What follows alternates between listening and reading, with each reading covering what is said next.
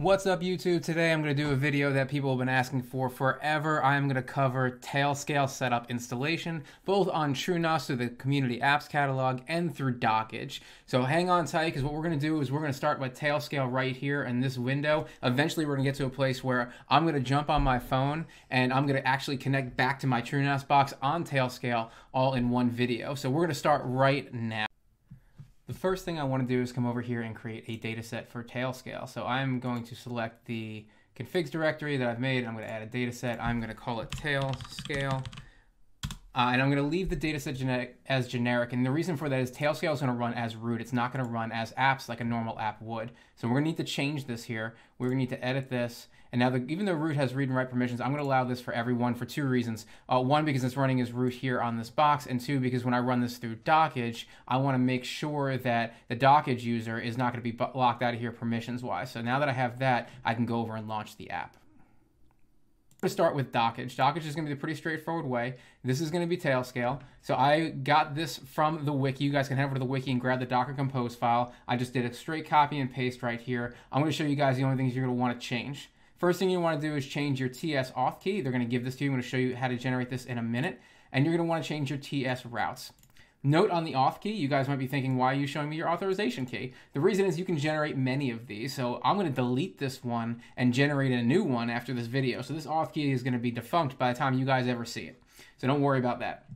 The TS routes, this is important. So you'll notice here that whatever server I'm going to connect to this, whatever device, in this case my TrueNAS device, I want to put in the network down here. So you'll see my TrueNAS is at 10.99.0.191. What I want you to do is I want you to ignore this last, what they call octet, this last little dot. So I want you to look at these first three numbers, 10.99.0. Yours, it might be 10.0.0 or 192.168.1 or whatever it is. I want you to take those first three numbers, I want you to put them down here. Then I want you to put .0/24. The .0/24 is not going to change. What's going to change is these first three numbers depending on what your local server is running on. So this is Dockege running on my TrueNAS on 10.99.191.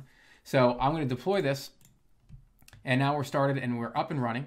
So now we're going to go over to Tailscale. Now, again, I already have my auth key. I'm going to show you guys how to get an auth key right now. We're going to head over to tailscale.com. I want you guys to click get started. It's free, and it's going to ask you to log in. You're going to have to pick a provider. In this case, I just use my GitHub, but you can use your Google or Microsoft or whatever you guys want to use. I'm going to use my GitHub. I'm going to authorize Tailscale. And now I'm in. And you can already see my machine is here because I've already set this up and testing before I did this. But when you come here for the first time, you're going to have to go to settings, and then you're going to have to go to keys down here. And then you're going to show this key here. So this is a reusable key. You're going to generate an auth key. All right. And what you want to do is you want to hit the reusable button, and then I don't want you to touch anything else, and then touch generate key. And now it's going to pop up and show you this key. And now it says here, be sure to copy your new key below. It will not be shown in full again. If you fail to copy this, you're going to have to revoke your key and start all over again on all your devices. So make sure to copy this and save it somewhere useful.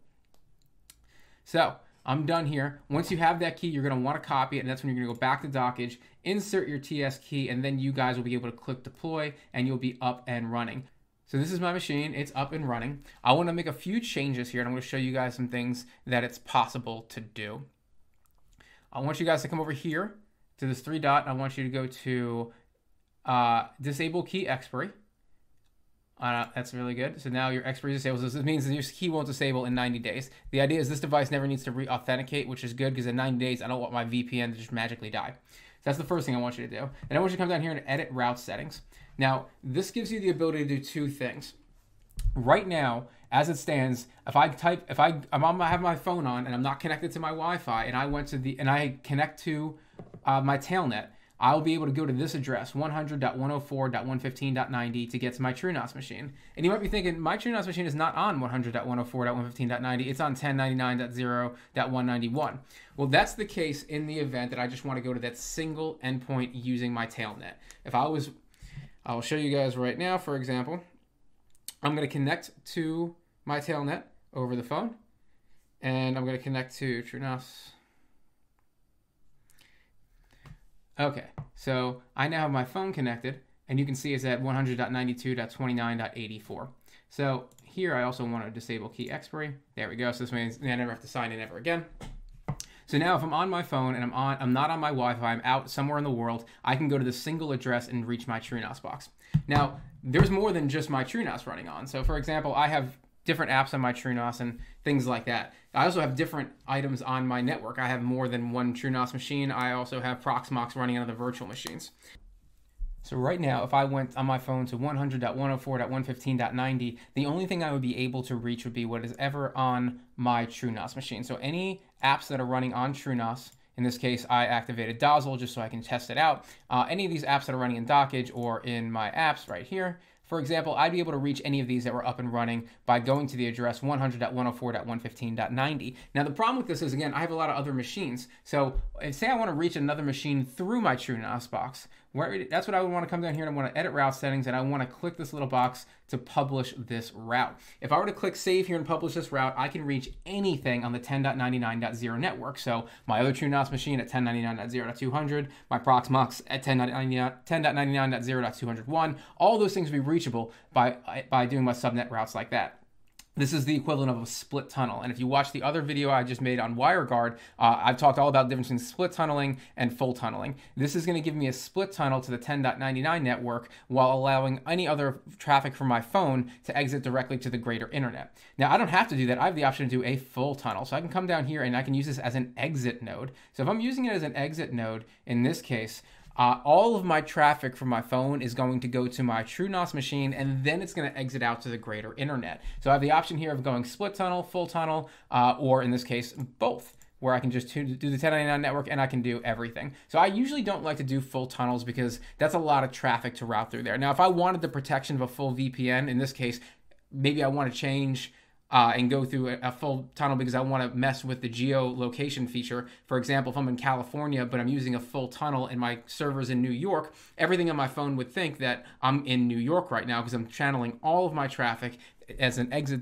through an exit point in New York. So that'll just show you guys the options here to do split tunneling and full tunneling. Most people are going to want to do at least split tunneling. This will allow me to reach everything in my home net. But if not, if you're just like, hey, I just want to only reach my TrueNAS box, you would just leave that there. So now we can see both of these devices here. On my phone, it's very simple to do. You just download the Tailscale client and log in. And once you're logged in, make sure when you see your device come up, you do your expiry for your key so you don't have to keep logging in every single time. So that's how we're going to do it on Dockege. Now I'm going to stop and inactivate this because we're going to do the same thing on TrueNAS. Let's jump over here to TrueNAS. Let's go to my apps catalog. We're going to discover apps. We are going to type in Tailscale. And I'm going to do this one right here. We're going to install this and we're going to make some changes here. So my Auth Key, again, I'm going to come back here and take the same Auth Key that I had before, which I'm going to revoke after this video is done, so I don't care. Like that. This is my Auth Key, just like that. Auth once, that's fine. I'm going to leave. And the other thing I want to do is I want to check this box for advertise exit node. This is going to allow me to have the option for split tunneling, for full tunneling. Advertise routes is going to be the split tunneling. So I want to add my route here. Again, I'm on the 10.99 network. If you guys are on a different network, I want you to add that. Remember, it's going to be 0.0/24. First three numbers, then 0.0/24. This is split tunnel. This is going to allow me to use the full tunnel option. I want to have both options. So I'm going to come all the way down here. I'm going to change my Tailscale storage to my host path. It's going to be mount, tank, configs, Tailscale, just like that. I'm not going to do any additional storage, and then I'm just going to click install. So now we should be up and running, and you guys will see this machine jumped on. Look at that. So TrueNAS scale, this is the original TrueNAS machine I added. I'm going to actually pull this machine out. I don't want it to get confused. I'm going to come over here and I'm going to do the same thing. I'm going to disable key expiry so it only has to log on once. And then I'm going to change the route settings. So now you see I have two options. I have my split tunnel here that was entered when I did the setup, and I have the exit node full tunnel option. So there we go. That's how I added the machine. Everything is managed through the Tailscale website. This is not managed on your home lab. The exit node is basically, or the endpoint I should say, is managed on the home lab. Everything else goes from the Tailscale login page. So it's pretty simple to do. And the nice thing about the Tailscale login page is, of course, you're not hosting it, so it doesn't go down when your internet goes down. So that's a really cool way to do things. There's a lot of other options here, guys. I mean, there's apps and services and users and control. There's a ton that I can do for this video. I just wanted to get you guys set up and going with Tailscale because so many people have asked me about Tailscale and using it as a VPN versus WireGuard and using WG Easy, which is what I personally use. This is pretty magical. That was kind of insane how easy it was. You literally just add the endpoint to whatever device you want to add and then log in, and in this case to my GitHub account, and it just pops up right here. Simple as that. So that's really cool, and I really like it a lot. So I hope you guys really like this video. If you have questions, please ask them in the comments section. If you have very technical questions, please ask them in Discord. If you want to support this channel, please like and subscribe to this video. And if you really want to support me personally as a creator, thank you guys so much. Please buy me a coffee.